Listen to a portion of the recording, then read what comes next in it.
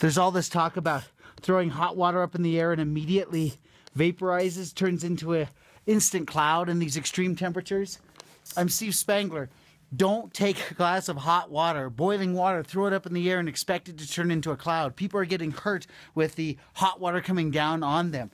I've got really hot water here in this atomizer, this squirt bottle. Watch what happens when I squirt it out this way. You can see the water is still hitting the ground, so it doesn't vaporize immediately, but along the trail there, you get this really cool cloud.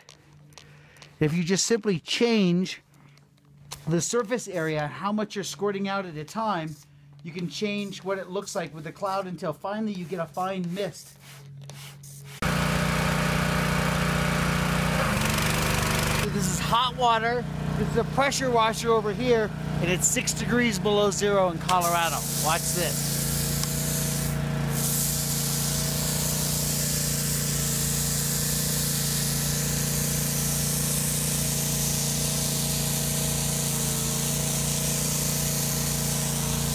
Finally, the mist is just fine enough to get you that little cloud that's here.